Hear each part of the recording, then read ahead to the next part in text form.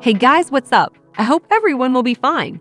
Please hold on to subscribe our channel until you like it. So today we'll discuss some top storylines, controversies, and headlines from the greatest NFL teams. Please like and share our videos, and let's start with Deion Sanders' wild reaction to a fan who said he left for money.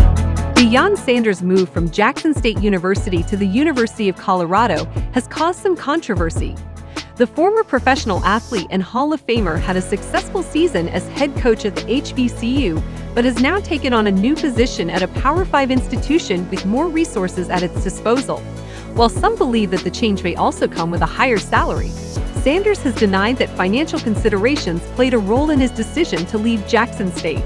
On Wednesday, Deion Sanders took to Twitter to encourage others to stop doing things for attention. A fan responded by accusing Sanders of leaving Jackson State for financial gain and told him to look in the mirror. Sanders has denied that money was a factor in his decision to accept the coaching position at the University of Colorado. Was already loaded, Sanders responded. According to SpotTrack, Deion Sanders earned over $33.5 million during his 14-season career in the NFL.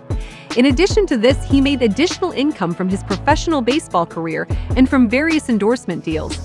It has been reported that Sanders accepted a 5-year, $29.5 million contract with performance-based incentives to coach at the University of Colorado, which is significantly more than the $300,000 annual base salary he received at Jackson State.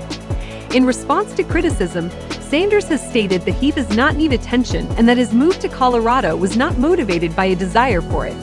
Despite this, the decision has received significant attention in the media and from the public.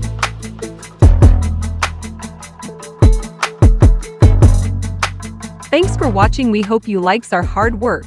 Please like and share our videos to support us, so we can keep updating you with the latest news and stories, and leave a comment below and share your thoughts.